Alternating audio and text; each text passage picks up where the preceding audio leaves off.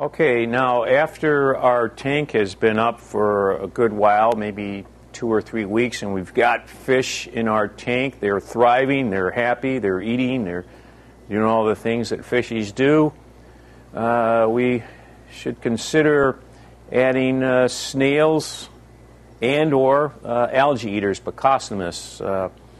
These not only add interest to the tank, they also serve the function of sort of scavenger or garbage organisms that sort of do the job that, say, vultures do or scavengers do.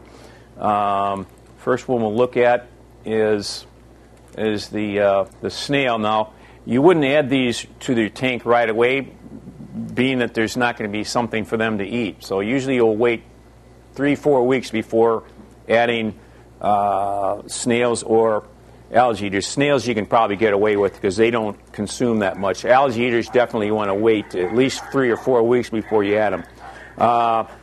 You would think that this is not a hard thing to do, but it's very crucial that when you add a snail, that you don't just dump it in there, because believe it or not, they can actually drown if you don't make sure that they're lodged on a piece of gravel or on the grass. So what you'll do is you'll get your snail. It'll be in a bag.